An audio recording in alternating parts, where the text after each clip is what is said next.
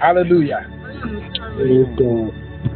So, let's pray. Father, we thank you because you are good and your mercy endures forever. Thank you for your faithfulness.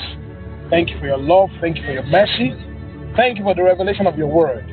Thank you because your word is true. Your word is powerful and your word can transform. We give you praise because by the reason of your word, we are going to be changed, our lives will be transformed, and the name of your Son, Jesus, will be glorified.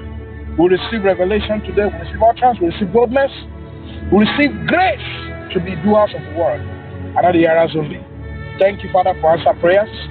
In Jesus' mighty name, we are praying. Amen. If you can hear me clearly, shout Amen. Amen. Tonight, I have been to speak on understanding man and his dominion. Understanding man and his dominion. This is a very broad topic that would have loved us to do a proper Bible study on the subject. Looking from Genesis through the writings of the prophets, to the gospel and to the epistles. We'll do a proper incisive study, for time will not permit us tonight. I'm still believing the Lord that much will be covered, much will be done as we look at who God made man to be. We are going to look at Genesis. We are going to look at two scriptures. Basically, Genesis chapter 1, verse 26 to 28. Genesis chapter 1, verse 26 to 28. And Psalms 8, verse 4 to 9. Genesis chapter 1, verse 26 to 28. And Psalms chapter 8, verse 4 to 9. I will read from here, Genesis chapter 1, verse 26. And God said, let us make man in our image, after our likeness, and let them have dominion over the fish of the sea, and over the fowl of the air, and over the cattle, and over all the earth, and over every creeping thing that creepeth upon the earth. Verse 27, so God created man in his own image. In the image of God created he him, male and female created he them. And God blessed them, and God said unto them, be fruitful and multiply, replenish the earth and subdue it, and have dominion over the fish of the sea, and over the fowl of the air, and over every living thing that moveth upon the earth. Psalms chapter 8. Psalms chapter 8, verse 4 to 9. What is man that thou art mindful of him, and the Son of Man that thou feastest him? For thou hast made him a little lower than the angels, and hast crowned him with glory and honor. Thou madest him to have dominion over the works of thy hand. Thou hast put all things under his feet, all the sheep and oxen, yea, and the beast of the field, the fowl of the air, and the fish of the sea, and whatsoever passeth thou through the path of the sea. O Lord, our Lord, how excellent is thy name in all the earth. Now, Moses, in his chronicle of creation, gave a picture of the creation and how God, the order of creation, how God did everything he did in order. Like I have told brethren once, God can create everything he created in 7 days, in a day. However, God, everything he created in 6 days rather, in a day. However, God he made sure that the creation spanned across 6 days to show us that God is a God of order. God is a God of process, and God is a God of timing. Let me say it again. God could create everything he created in a day, but it took 6 days to show us that he's a God of order, he's a God of process, and is a God of timing. Now, he's a God of order because God ensured that everything he created a day before, what is created after, we need what is created before to survive. So, for example, God said, let there be light. Then God created the bigger light and the smaller light because actually God knew that the grass will need the sun and the moon, I'm just giving an example, to survive. Photosynthesis did not come because of the fall of man. Actually, it's part of the order of creation. Plants will create its food. So what I would say is that everything created in day one, what was created in day two, we need day one. We need what is made in day one to survive. God is a God of order. Do you understand? And God does things in order. So actually, when God puts your life in order, it's because God knows that what you need in future, what you are passing through now, you will need it in the future. Do you understand? What you are experiencing now, you will need it when? In the future. Please, do you understand? So actually, it came to a point that God created a being called man as the chief of all his creation. Man was the head, was the chief of all God's creation. And do you know one thing I've observed? Was that God ensured that everything man would need to survive was created for man before man came on the scene. Process. For man to survive, God understood that there are things he will need. So God ensured that he created everything he will need. The hand he will need, God created it. The hair he will need, it has been there. The sun he will need, it has been there. The moon he will need, it has been there.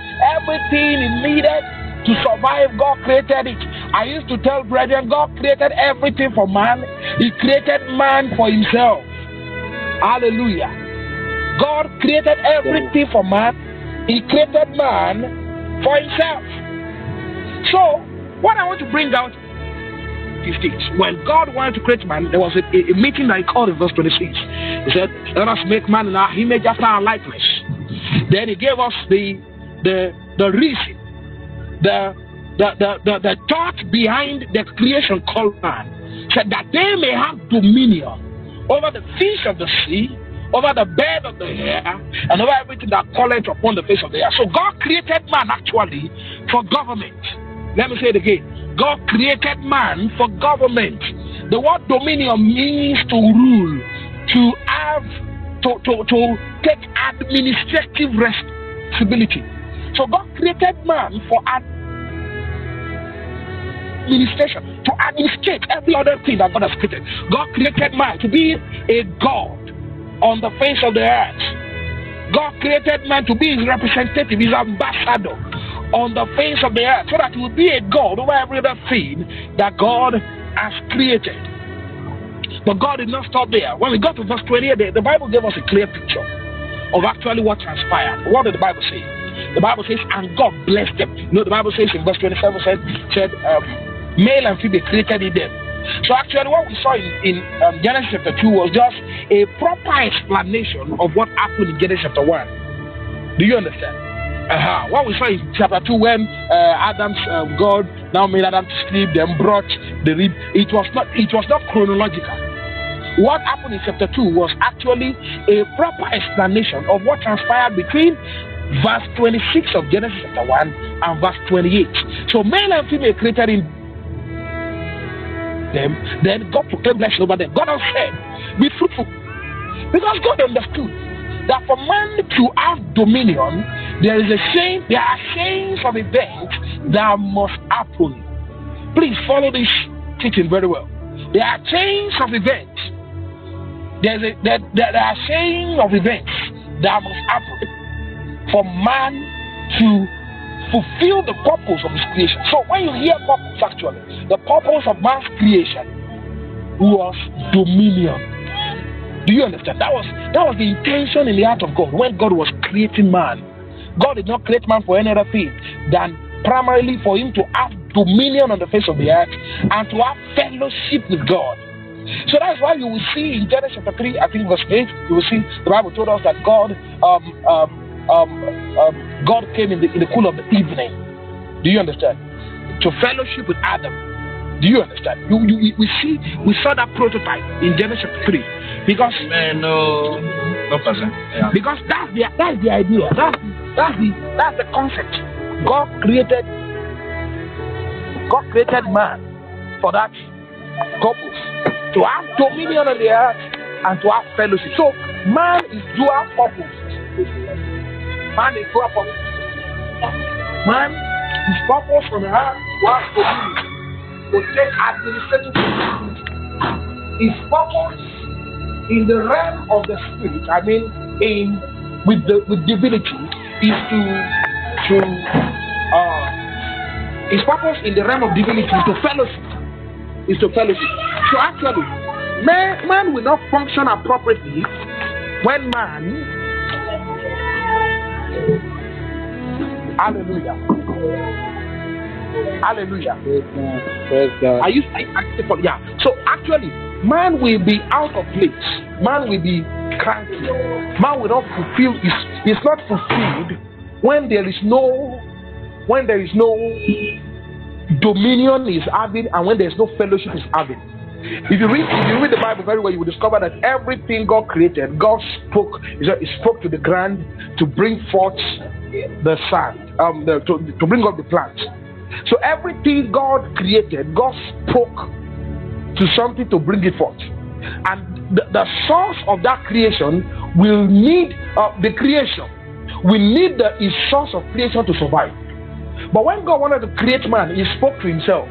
That's to tell you that for man to survive, for man to keep thriving, man must keep in touch with God. That was why when God said, the day you eat the fruit, you will die. And we saw that the moment Adam ate the fruit, he didn't fall down physically and die. But the death was that there was a separation in fellowship between himself and God. The God that we appear before, and he will go and meet that God, became the one that appeared, and he said, I heard thy voice in the garden, and I was afraid because I was naked. Fellowship was broken. What man was created for? Dominion and fellowship. And by the fall of Adam, these two key reasons for which God created man became perverted. So man started looking out for fellowship in other things. Man started having dominion over fellow men. God did not create man to have dominion over other men. God created man to have dominion over creation. Hallelujah. Are you following?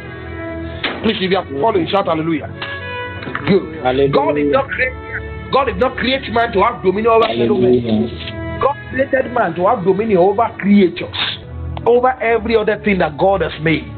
So every man has that God potential in him. That God potential in him. But by the fall of man, that potential became dead, smothered, depraved, perverted. So man, and we all know the story. Now, Psalm 8 emphasizes this part again. The fact that God created man for dominion. It seems as if the psalmist was caught in the realm of the spirit, and he looked at man and how God seems to have relationship with man. How God seems to care for man so much. Then the psalmist said, what is man that thou art mindful of him?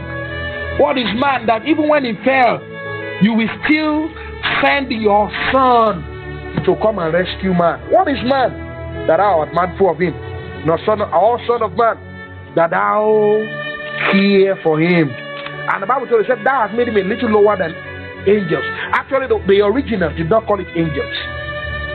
The originals call it Elohim. In the originals, is thou hast made him lower than God. A little lower than God.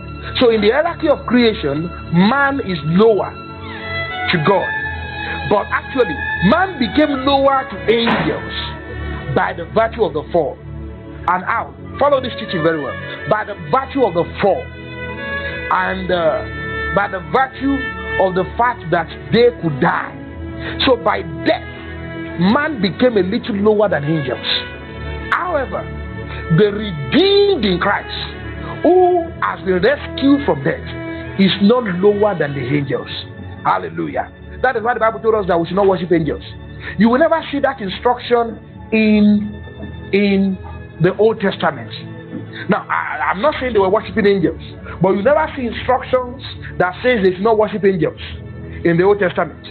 However, there was a clear-cut instruction in Colossians chapter 2 that we should not worship angels. That Paul called it vain philosophy. So when men worship angels, they call it false humility.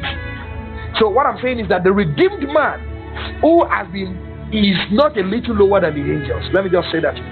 Angels are ministering spirits, not to every man. The Bible called them ministering spirits. Hebrews chapter 1, I think verse 14, said they are ministering spirits to those who will become what? Heirs of salvation. Hallelujah. Please, do you understand what I'm saying? If you understand what I'm saying, shout hallelujah.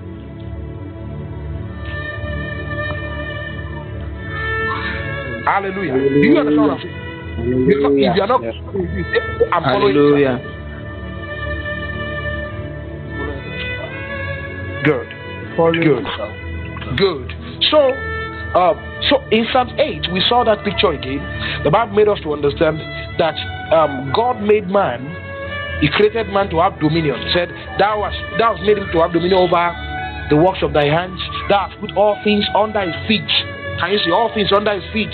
All sheep and oxen, yea, and the beast of the field, and the fowl of the air, and the fish of the sea, and whatsoever passeth through the path of the sea.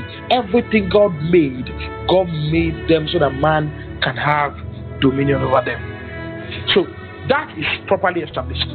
And we are going to look at how this issue of dominion is applicable to us as believers today. We're going to look at that again. But before we get there, I want us to look at something in that verse 28 of Genesis chapter 1. In Genesis chapter 1 verse 28, you will see God, the Bible says, male and female created he them, and he blessed them. To bless in that scripture actually means to proclaim empowerment, to declare words that will energize them.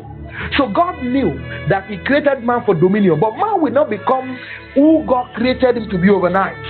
Let me tell you something today. Adam did not fulfill the purpose of his creation. Hallelujah. Adam did not fulfill the purpose of his creation. He has not. In fact, he didn't start the fulfillment.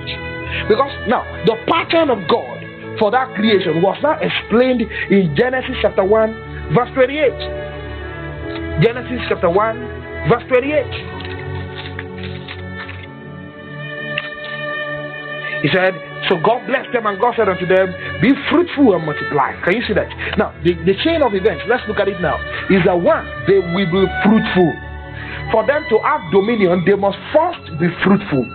Then the Bible says they will multiply. Their multiplication is in their fruitfulness. Then when they multiply, they will replenish the earth.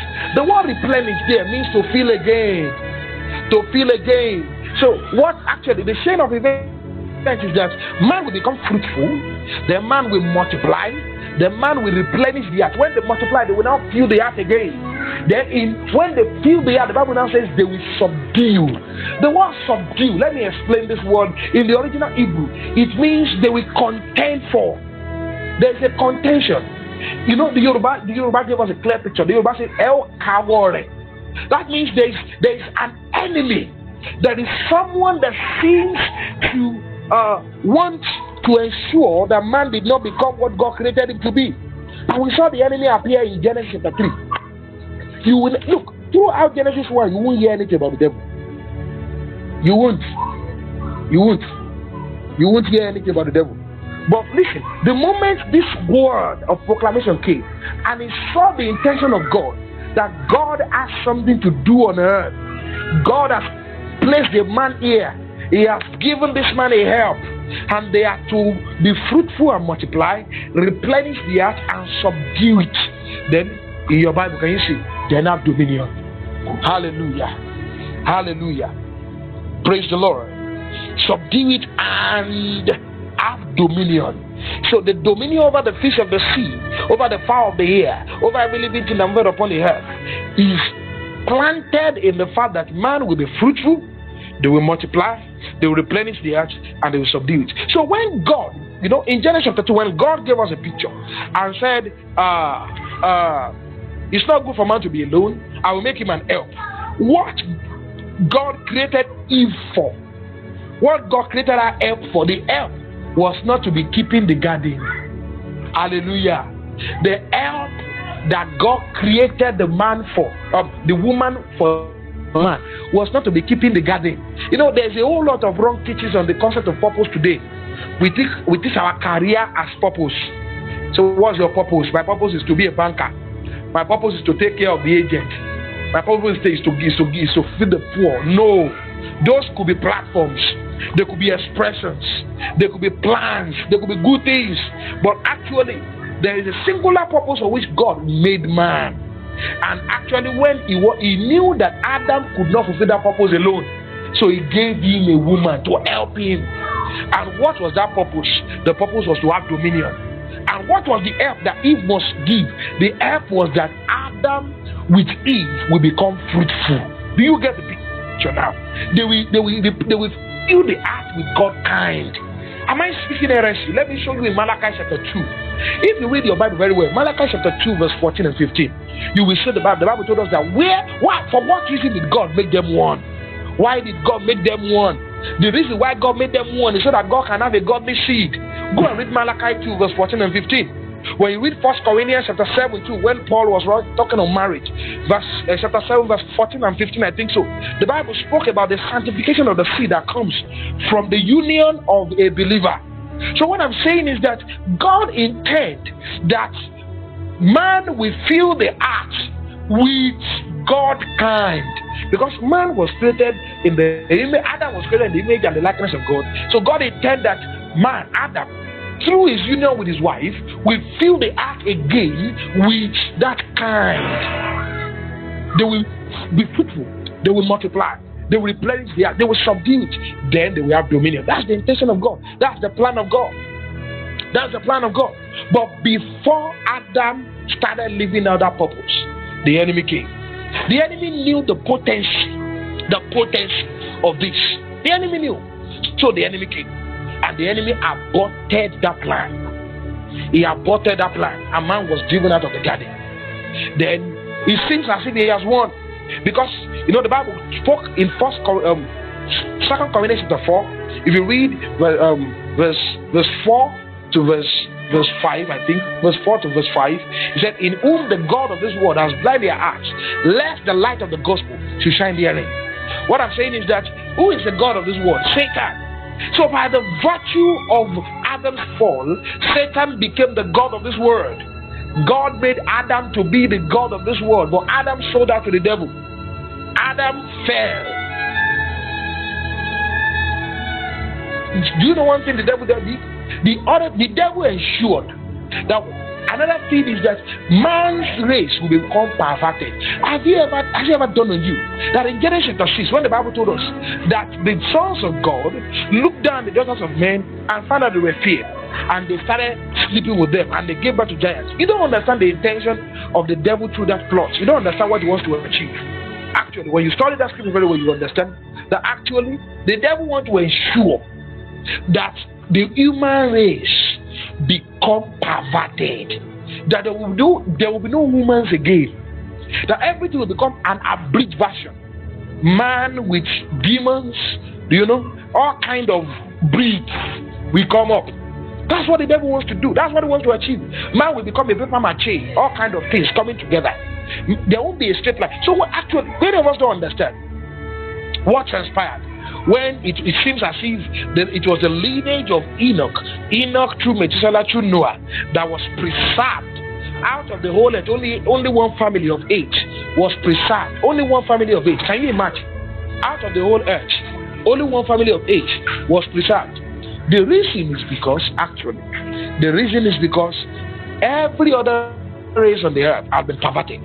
That's the intention of the devil, to pervert the plans of God, to pervert the original that God has given to man, to pervert the original lineage, the clean lineage, the pure lineage that God has created. So Adam failed, and we saw that in the Bible. And it seems as if the devil has won until God brought Jesus on the scene.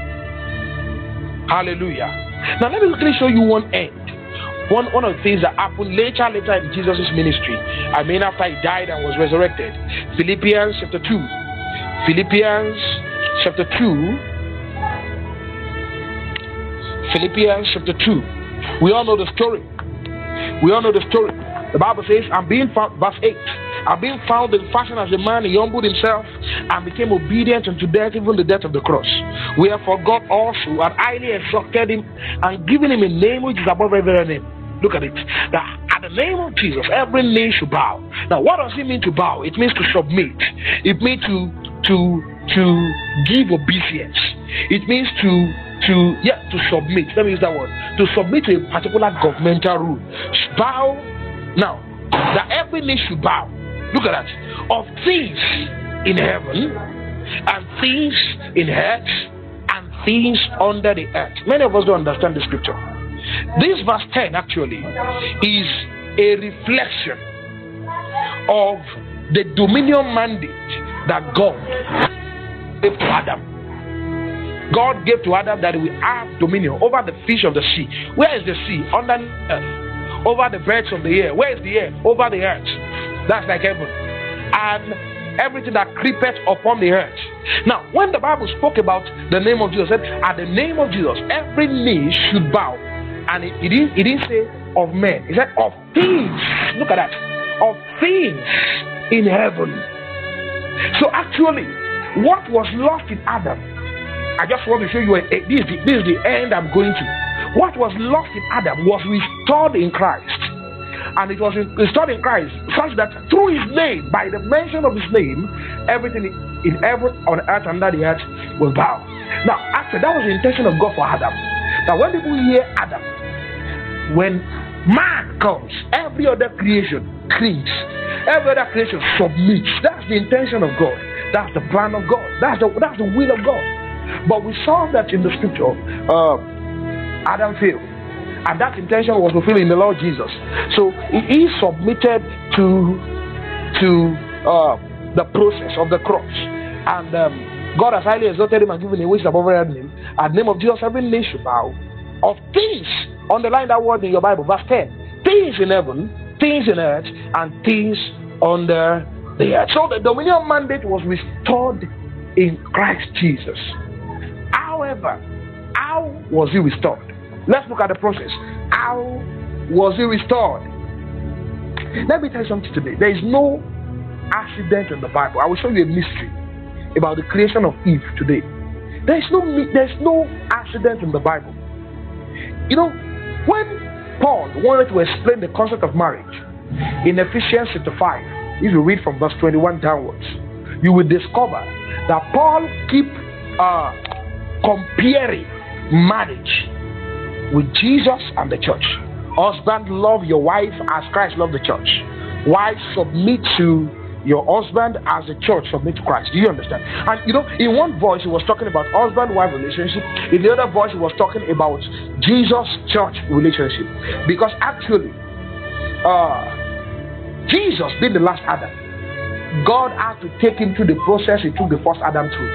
Just follow. So that that was why, you know, if you read your Bible very well, in Matthew chapter 4, that the devil that tempted Eve. Before we move there, let me just show you one scripture. 1 Corinthians 15. 1 Corinthians chapter 15. Thank you, Holy Ghost. 1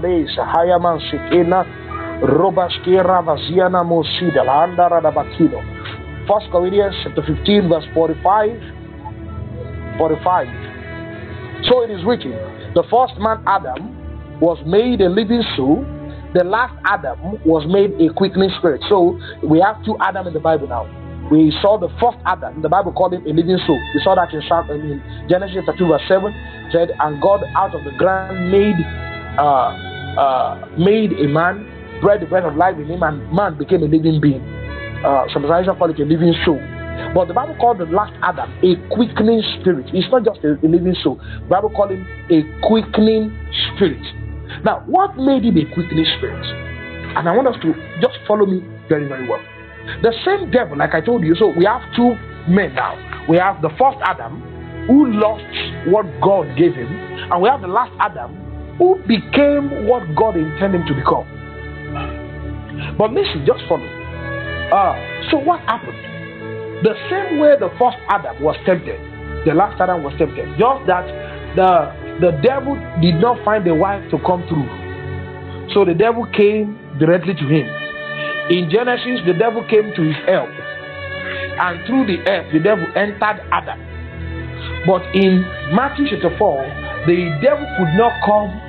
There was nobody the devil could come to. So he came directly to Jesus. He tempted Jesus, and Jesus defeated him. But you know what the Bible says? The Bible says he left him for a season. The devil did not understand. That's why the Bible told us in 1 Corinthians chapter 2 that if the prince of this world had known, they wouldn't. If the king of this world had known, they wouldn't have killed the prince of life. They would have killed Jesus. They didn't know. They didn't know the mystery that God was trying to do. So when he tempted Jesus and he felt that Jesus passed, the Bible says he left him for a while. He tried to kill Jesus over and over again. Jesus kept escaping. But when he got him at last, and he took him to the cross and crucified him, and he killed him, the devil thought he had won. He thought he had defeated the last Adam the way he defeated the first Adam. But he didn't know that it is in his death that his bride rebutted. Let me say it again. The devil did not know that it was in the death of the last Adam that his bride will be battered. Let me give you a simile from the scripture. God, when he wanted to make Eve, ensured that Adam slept. Remember? The Bible says, and God made him fall asleep. And God took out of his rib to make him a help. Now, for God to bat the church, or for the church to be made, the last Adam had to sleep. Hallelujah. Listen, the sleep of Adam was a typology of the death of Jesus. I'm just giving you a simile, please. I'm just giving you a simile. Was a typology, such that when he came out, he could see the bone of his bone and the flesh of his flesh. That's why the Bible called the church the body of Christ. Do you understand? The body of Christ. What Adam saw was his body. This is a bone of my bone. This is a flesh of my flesh. But for the bone of the bone to come and the flesh of the bone to come, Adam had to sleep. God made him sleep. Then God made it and God brought him out. The same way God made Jesus die. It was a form of sleep. And in 3 days, on the third day, the Lord raised him from the dead. By that raising, there was a battle, the battle of the church. If Jesus was not raised from the dead, there won't be battle of the church. Hallelujah. Men cannot be saved. It's through his resurrection. The Bible says in Romans 4:25, he was delivered for our offenses, he was raised for our justification. If he was not raised, men cannot be justified. And if men are not justified, the church is not battered. Because what makes the church is the justified man. Do you understand? What makes the church is the conglomerate of justified men. So what I'm saying in essence, what I'm saying in clarity today for every one of us to understand is that actually what happened to the first Adam happened to the last Adam. The first Adam failed, the temptation. The last Adam passed, the temptation. The first Adam slept and his help was made, the help that made him fall. The last Adam, do you understand? Slept, died, and was raised, and his bride was made. His bride was brought forth, which is the church. And listen, that's very good. The same intention of God placed upon the first Adam was the placed upon the last Adam, that God's kind will be battered on the face of the earth. So what is the point? God, the first Adam needed an Eve to be fruitful. The last Adam needed the church to be fruitful. Hallelujah. Are you following what I'm saying? The last Adam needed the church to be fruitful. So for example, his kind was seen in the church, which is his body. But it takes that church to start replicating his kind. And we saw it in Acts of Apostles chapter 2, where Peter stood up and preached the gospel. And the Bible says 3,000 souls were saved. The next time we saw 5,000 souls were saved. And we keep seeing men getting saved. Now, when men get saved, that is a battle. That is why it's called being born again. It's a battle. Battle of God's kind on the face of the earth. The Bible says, he that is born of God sinneth not. Why? Because he has the seed of God in him. He's a God kind. So actually, man The last Adam cannot be fruitful if the church is not in place. The same way the first Adam cannot be fruitful if Eve was not in place. Please, is it clear? If you are following me, shout hallelujah. Hallelujah. Is this picture getting clearer? Yes, sir. Yes, sir. Good. So now, follow me.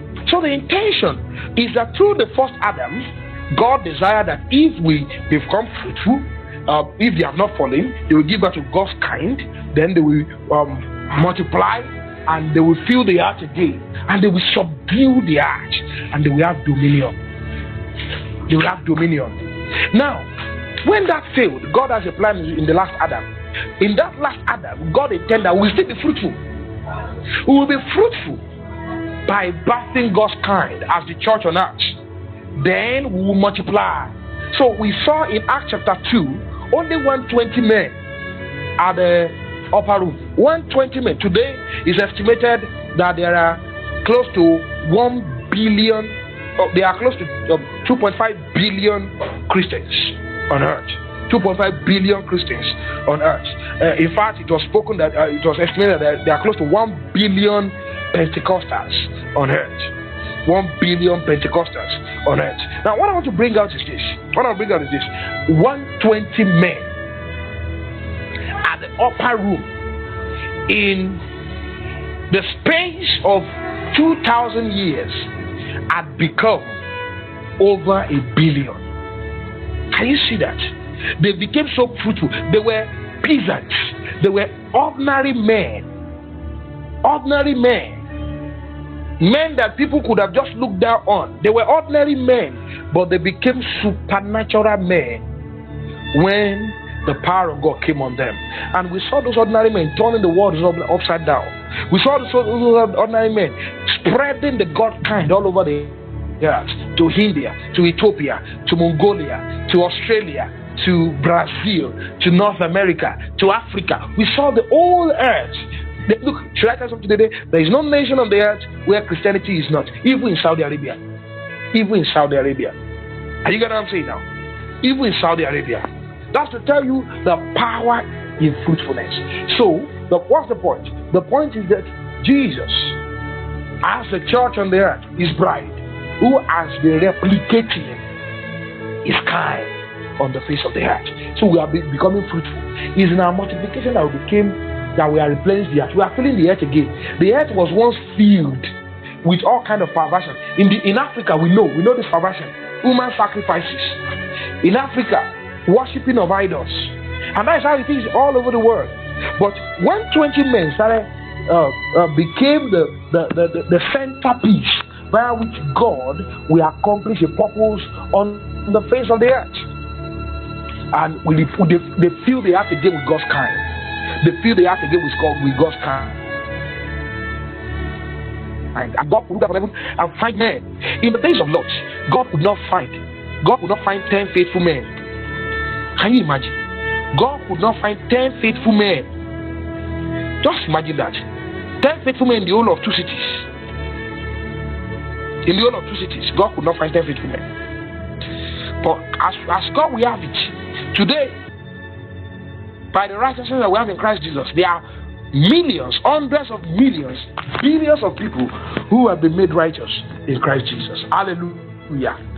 God's kind. We have replaced the earth and we subdue. Then the Bible says we have dominion. Now, the dominion of the church actually is in part. It will start in this age, but it will not be. It will not come to full fulfillment in this age, because that's why the Bible spoke about the millennial reign of Christ. The millennial. Have you ever done on you? The millennial reign of Christ is a governmental thing. Christ coming to reign on the face of the earth. On the face of the earth. Do you understand? Because that was what God created man for. Man fell. So the last Adam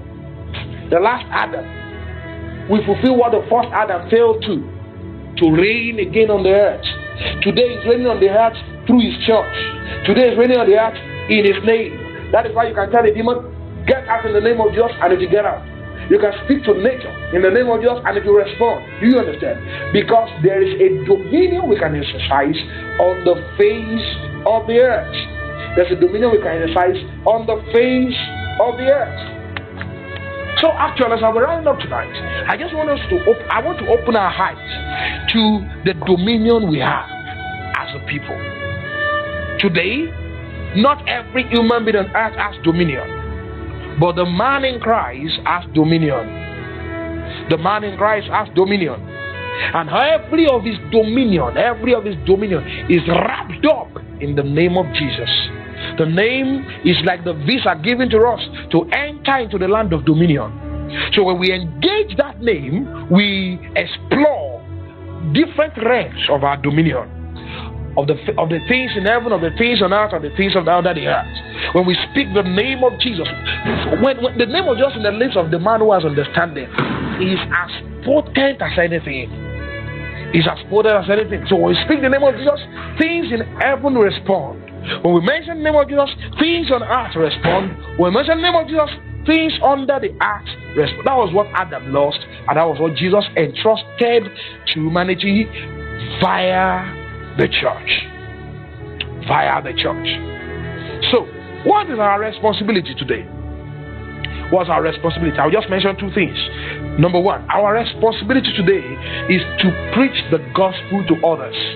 The way we become fruitful is to preach the gospel.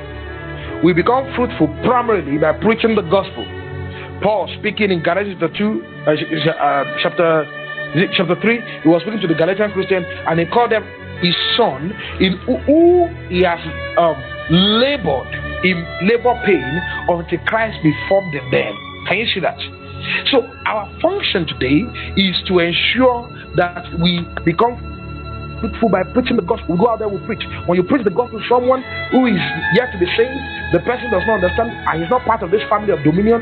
When the person gets saved, the person gets included in what God is doing through Christ on the face of the earth. So that's how we become fruitful. We become fruitful that way. Number two, I mentioned three.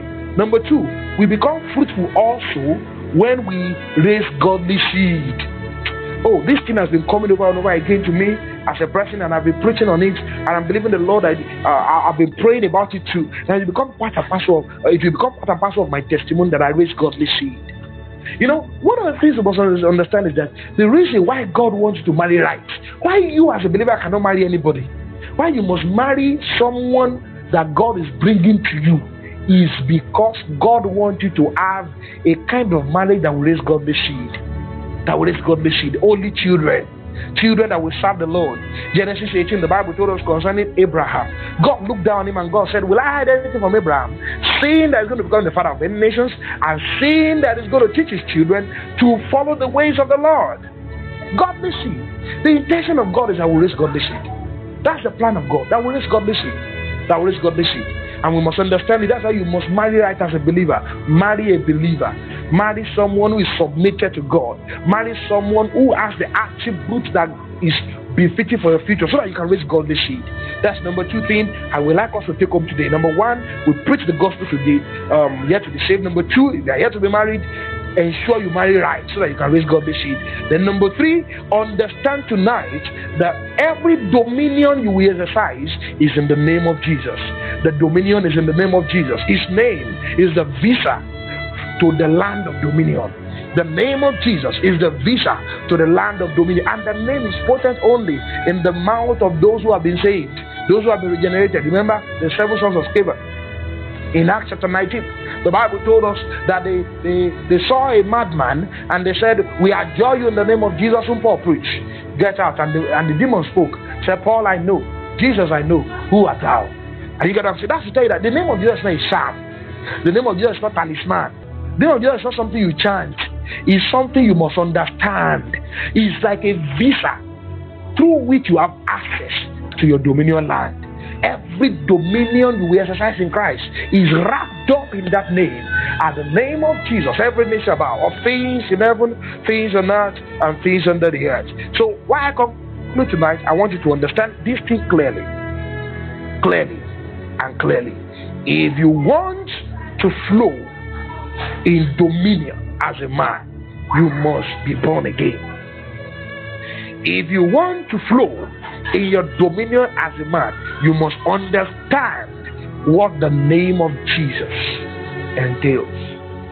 I will round up by singing this song tonight.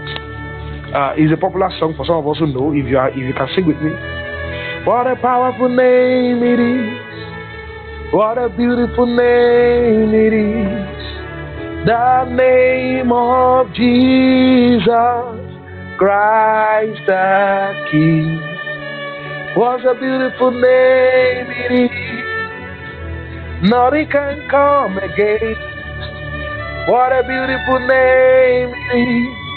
The name of Jesus. The name of Jesus is not just beautiful. The name of Jesus is powerful. The name of Jesus is loaded. The name of Jesus is the vehicle via which we traverse. It's the vehicle via which we walk in the land of dominion. Rob a man of the name of Jesus, you've robbed him of the dominion you can exercise on earth.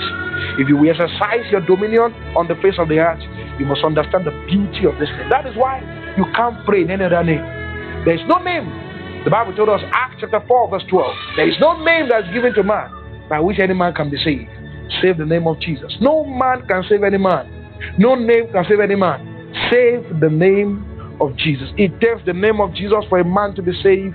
It takes the name of Jesus for a man to walk in the reality of his dominion.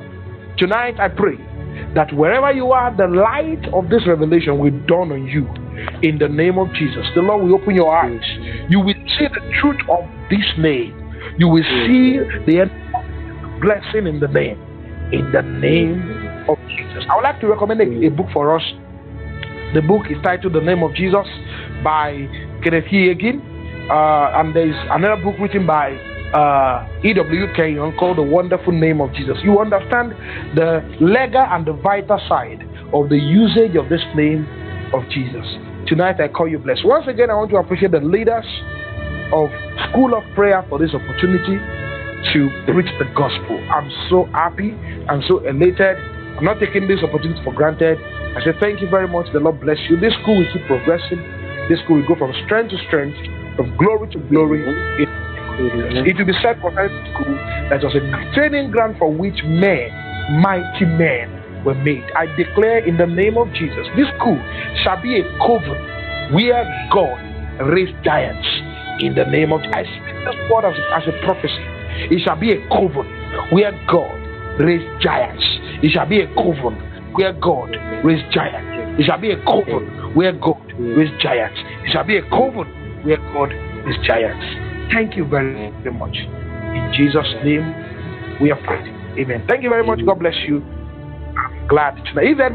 If you have any question, you can quickly ask, so that I can. If there's any question, you can ask, and I will be glad to give an answer.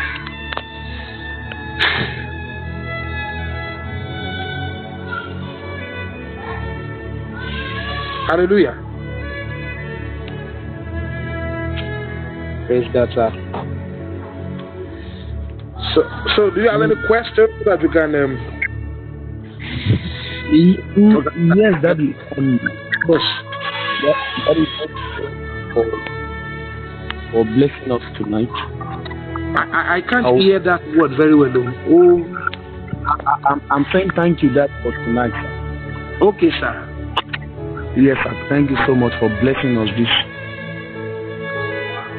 I would like to ask my question in this form. Although I can't, but I just like more expression. Yes. When you were speaking, sir, you made mention of the fact that not everybody on earth is actually having dominion right now, which is actually visible. But as it were, when you look at Dangote, when you look at all these guys, can we call their advancement dominion? Can we call their wealth, their glamours, can we call it dominion? Then number two, looking at the fact that we understand the original template that man should not dominate man, then what term can we use for that? Then how do we not say that? In church today we pray about Otalemi and the likes. Yes. And this we are I don't know. Maybe you seem to understand that. Yes. Man having dominion over the other man. Oluwaba me say bonta me say me na joba le won lori. Baba so me do that. The man want to work. Do you understand? Yes. Abi? Yes, that's it. Now let me start with the issue of Dangote dominion and co. Now let's get something clear. Now we must understand dominion in the context to which God wants man to have it. We must look. Many things got perverted because of the fall of man. I've never done on you that today the building of a tower that leads to heaven would have been seen as a landmark achievement, but God saw it as rebellion. Hallelujah. Yes, sir. Amen, sir. Do you understand? So what we would have they want to build a tower that will get to heaven. They will be told that they want to go and unseat God. No, that was not the issue actually. The issue was that the intention of God is that they will spread across the face of the earth. They want to live against that. They don't want to spread across the end of the earth. So they want to build a tower that will reach up there. And God said, no, this is not possible. So what I'm saying is that, listen, if you look at those men at Torah, they were having great achievements, but God said that's not dominion, it's rebellion. So the first thing we must understand, a man who is not saved is in rebellion. Forget anything you see about him. So that is something today. If Dangote dies today without Jesus, he's in danger. So look, it's just quite sad that the church has commonized what dominion is. The early church did not have all the money. Gold and silver I have none, but what I have I give unto you. In the name of Jesus, stand up and walk. With that singular act, turn the whole of Jerusalem. So we must understand what God calls dominion. Now, does that mean God is against money or against man? No. God is not against that. But we must understand what God called dominion. Dominion is what a man has only in Christ. A man outside Christ, no matter the number of skyscrapers he has, no matter the number of jets and things he has, in the world standard is having dominion. In fact, the president of the nation today, is having dominion by man's standard. But if he's an unbeliever, that's not dominion. Because if Jesus appears today, it's part of the enemy of Jesus. Hallelujah. It's part of the enemy. Yeah. So understand this clearly. So that's why I have reservation. I'm not against this issue of the 7 mountains of influence. I'm not against it. But we must understand some things. That the kingdom of this world is not of God yet. The Bible told us that the kingdom of the earth will be of God and is Christ. It's Christ and it shall reign forever. We must understand this thing. So there's a God is called Satan. He's the one who's in charge of systems and ordinances. However, we are raised by God to put him in check, to occupy till Christ comes. Do you understand? So it's very good, it's very beautiful. We have influence in entertainment, we have influence in, but as much as we are doing that, you will agree with me that the richest entertainers today are still ungodly entertainers. Even though we have believers who are making waves and they are selling souls with their own entertainment, with their own song, with their own videos, with their own movies. So we can keep doing that, but we are not in competition with the world. We are not in competition with the world. We are on a mandate, not in competition with the world. We are on a mandate to exterminate the system of the devil. We are not in competition with him. That's it. Now, we must understand about the issue of man ruling man. Let me say this to you. Jesus redeemed man. We still live in a fallen world. That is why the Bible spoke about a new heaven and a new earth. There will be newness. Is this 2 Peter chapter 3 verse 10? Or is this 2 Peter 3:10 or 1 Peter 3:10? The Bible tells us that everything. That is why it's getting me sometimes when Christians don't understand these things clearly. There are responses. There are 2 kinds of responses you can have to issues. Second Peter 3 verse 10, if you have there. Said, but the day of the Lord will come as a thief in the night, in which the heavens shall pass away with a great noise, and the elements are met with fervent heat. The earth also and the works that are therein shall be burned up. Shall we have everything that we are building today? When the day of the Lord comes, they will burn up. That's the next truth. So listen, I want to build a university. I want to have a helicopter. It's bigger. The Lord told me I will, if Christ tarries. However, I know that when the day of the Lord comes, we are not going to carry any helicopter to heaven. We are not going. Everything will be burnt by fire. Go and read it. It's 2 Peter 3 verse 10. Go and read it. It's there. So do you know why? Because the corruptible cannot inherit incorruptible. Everything on this face of this earth is falling. Let me use that word. It's falling. I don't want to use the word cost. Yes, something of that nature. It's falling. So because we live in a fallen world, there are fallen systems. Men can be redeemed, but the system is not yet redeemed. So the system has been changed from how it used to be.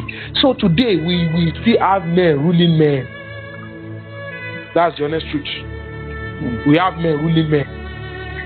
But God gave us an order in the church. You know, the church is a prototype of the kingdom that Jesus will rule on. God said, Jesus told the disciples, said the greatest among you, he said the kings of this world, they are known by lording it over their followers. So, but it will not be so among you. The greatest among you will be least. Do you understand? Your leader or the ruler will be a servant. So in the church, Jesus gave us an example by doing feet washing. So in the church, the pattern is that even when God places you in the position of rulership, you are not ruling as it were. You are serving. So God is not in the church. God gave us a good pattern. We are not to rule. We are to lead. So there will be leadership, because actually, even in the first Adam was a leader. The first Adam was our leader in the first Adamic race. The same way in the last Adam, there is a leader. The Bible called him the firstborn from the dead, Jesus.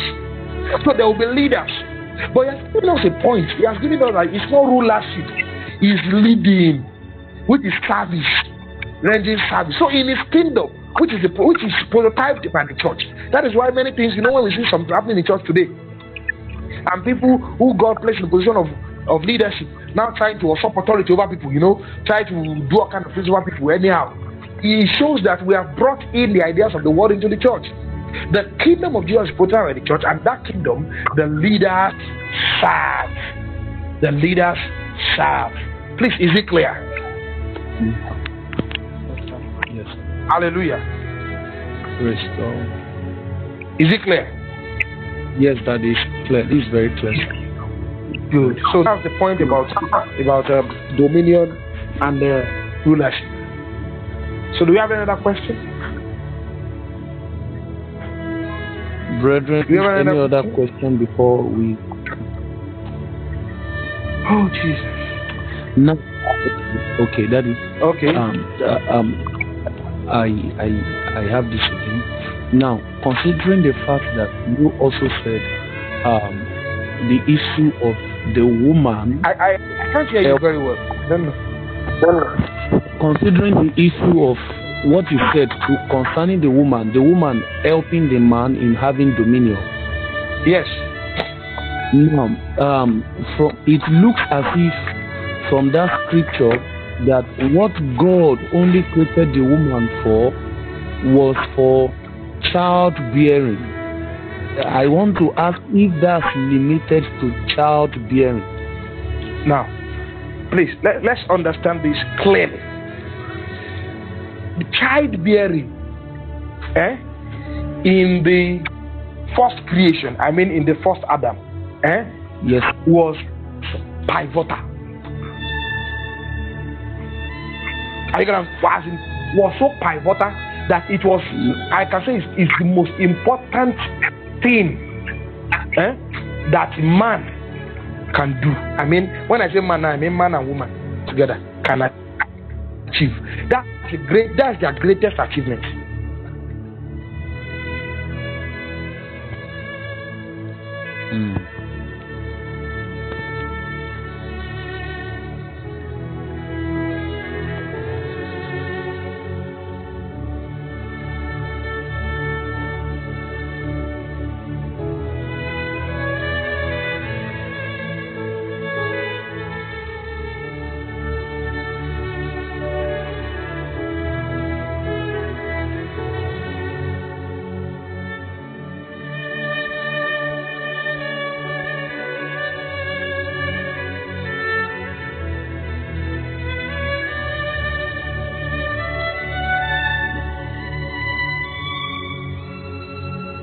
Hello, brethren. Good evening, everyone. I think the network. Good evening, everyone. Can you hear me? Yes, sir. Yes, I want to believe that our minister is currently having probably a trouble network or something. I wouldn't know. Maybe anyone will be asking questions so that we'll know, how to manage our time. Please, if you think you have any question, please just say I have question. Just say I have questions so that we'll know how to time ourselves.